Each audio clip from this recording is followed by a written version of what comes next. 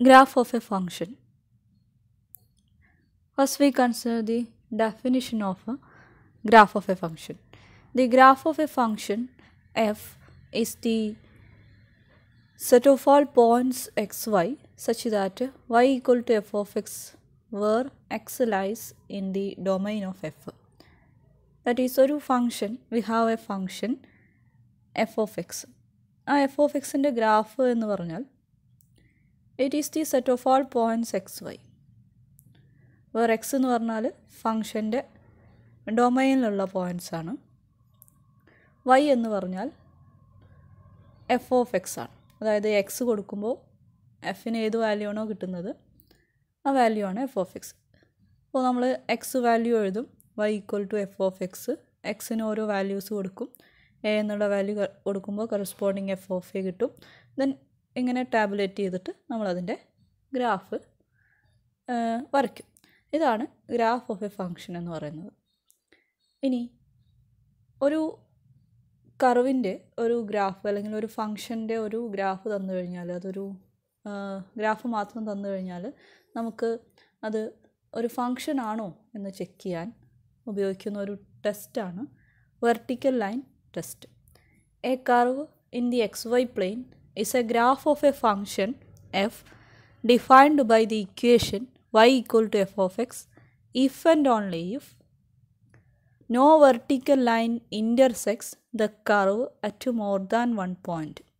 That is, ഒരു curve നമുക്ക് തന്നിട്ടുണ്ട് എക്സ് വൈ പ്ലെയിനിൽ, അത് ഒരു ഫംഗ്ഷൻ്റെ ഗ്രാഫാണോ എന്ന് ചെക്ക് ചെയ്യാൻ ഇക്വേഷൻ ഉണ്ട് y equal to f of x. ആ ഫംഗ്ഷൻ അതിൻ്റെ ഗ്രാഫാണോ എന്ന് ചെക്ക് ചെയ്യാൻ നമ്മൾ ചെയ്യേണ്ടത് ആ കർവിലൂടെ നമ്മൾ വെർട്ടിക്കൽ ലൈൻസ് വരയ്ക്കും.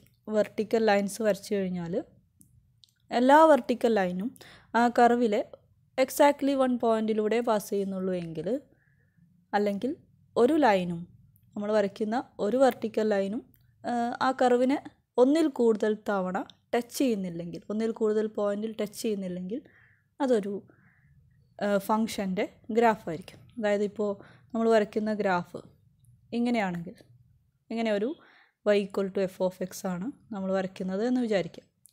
അപ്പോൾ നമ്മൾ വെർട്ടിക്കൽ ലൈൻസ് വരയ്ക്കും. വെർട്ടിക്കൽ ലൈൻസ് എന്ന് പറഞ്ഞാൽ y ആക്സിസിന് പാരലലായിട്ടുള്ള ലൈൻസ്. വെർട്ടിക്കൽ ലൈൻസ് വരച്ചു കഴിഞ്ഞാൽ റെഡ് ലൈനിൽ നമ്മൾ വെർട്ടിക്കൽ ലൈൻസ് വരച്ചു. അപ്പോൾ ഈ ഫസ്റ്റ് ലൈന് അത് ഈ പോയിൻറ്റിലും ടച്ച് ചെയ്യുന്നുണ്ട്, ഈ പോയിൻറ്റിലും ടച്ച് ചെയ്യുന്നു. അതായത് ആ കർവിലെ y equal to F of X എന്നുള്ള കർവിൽ രണ്ട് പോയിൻറ്റിൽ ഈ കർവ്, ആദ്യത്തെ കർവ് ടച്ച് ചെയ്യുന്നു. ദാറ്റ് മീൻസ് ഇതൊരു ഫങ്ഷൻ അല്ല. y equal to F of X എന്ന് പറയുന്നത് ഒരു ഫങ്ഷൻ അല്ല. കാരണം അതിന് കാരണം എന്താണ്? ഫങ്ഷൻ എന്ന് പറഞ്ഞാൽ ഒരു എക്സ് വാല്യൂ എടുക്കുമ്പോൾ നമ്മൾ എഫ് ഓഫ് എക്സ് കാണുന്നു, പിന്നെ ഒരു കറസ്പോണ്ടിങ് ടു ഈച്ച് എക്സ് ഒരൊറ്റ ഇമേജേ നമുക്ക് കിട്ടാൻ പറ്റും.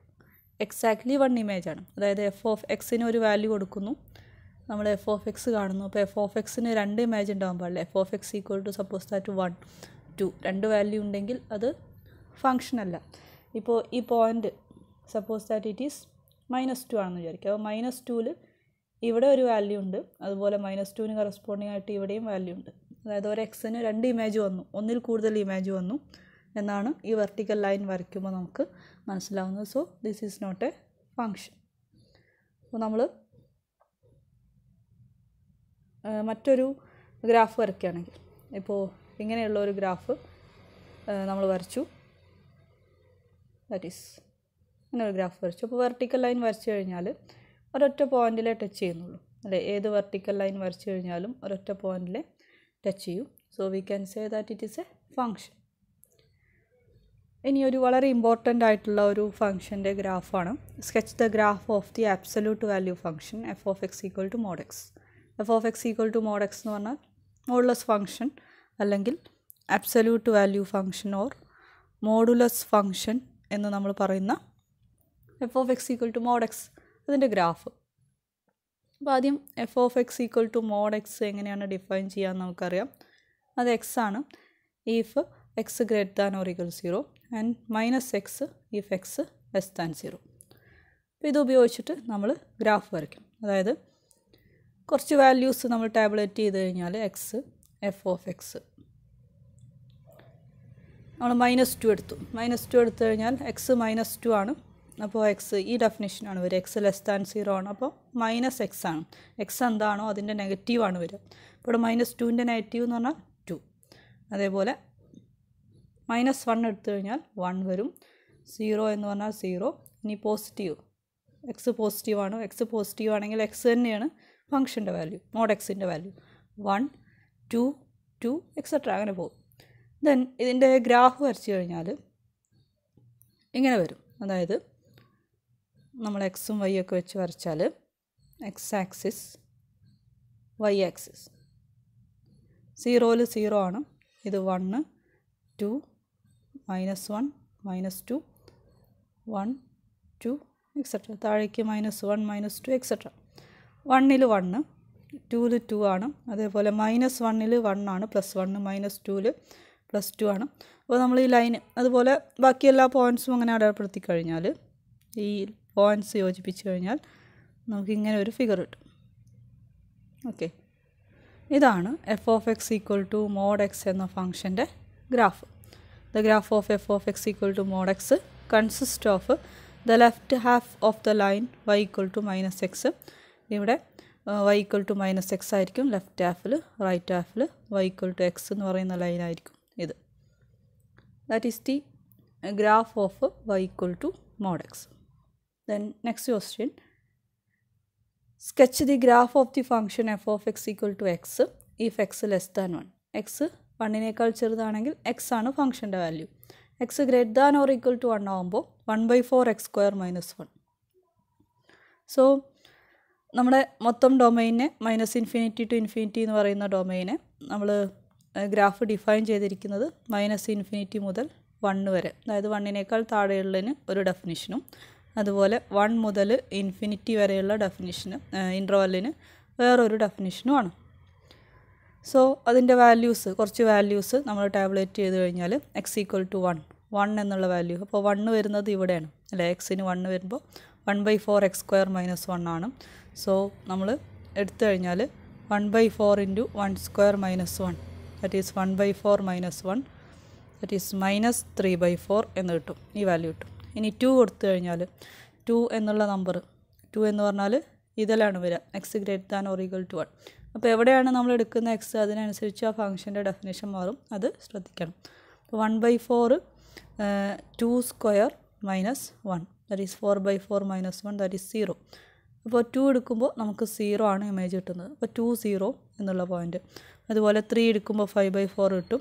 4 എടുക്കുമ്പോൾ 3 എന്നുള്ള വാല്യൂ കിട്ടും. ദെൻ അതിൽ ഓരോ പോയിൻറ്റും നമ്മൾ പ്ലോട്ട് ചെയ്ത് കഴിഞ്ഞാൽ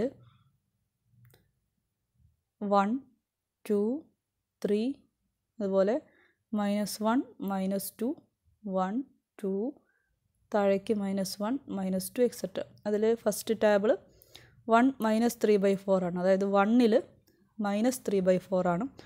ഏകദേശം ഇവിടെ വരും -3/4 -0.75. അതുപോലെ 2ൽ 0 ആണ്, 2ൽ 0 വരും. ഇനി 3 എന്നുള്ള പോയിന്റിൽ 5/4 ആണ്, അപ്പോൾ 1 point something എന്ന് വരും. ഓക്കെ, ദെൻ നെക്സ്റ്റ് 1 ആകുമ്പോൾ -3/4 നമ്മൾ പറഞ്ഞു. ഇനി 1നേക്കാൾ ചെറിയ വാല്യൂ ആകുമ്പോൾ x <1 ആകുമ്പോൾ x തന്നെയാണ് അല്ലേ, അതായത് -1 ആകുമ്പോൾ -1 തന്നെയാണ്, -2 ആകുമ്പോൾ -2 തന്നെയാണ്. അങ്ങനെ കിട്ടുന്ന വാല്യൂസ് കിട്ടും. ദെൻ 0ൽ 0 തന്നെയാണ്, കാരണം 0 എന്ന് പറയുന്നത് 1നേക്കാൾ ചെറിയ വാല്യൂ ആണ്. ഫംഗ്ഷൻ്റെ ഡെഫിനിഷൻ അനുസരിച്ച് 1നേക്കാൾ ചെറിയ വാല്യൂ ആകുമ്പോൾ x തന്നെയാണ്, അതായത് 0 എടുക്കുമ്പോൾ നമുക്ക് 0 തന്നെ കിട്ടും. അപ്പോൾ ഇങ്ങനെ ഒരു വാല്യൂ കിട്ടും, ലൈൻ കിട്ടും. ദെൻ ഇവിടെ ഉള്ളത്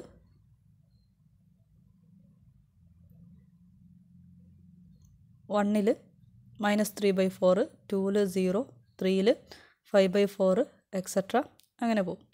സോ വി ഗെറ്റ് അതേപോലെ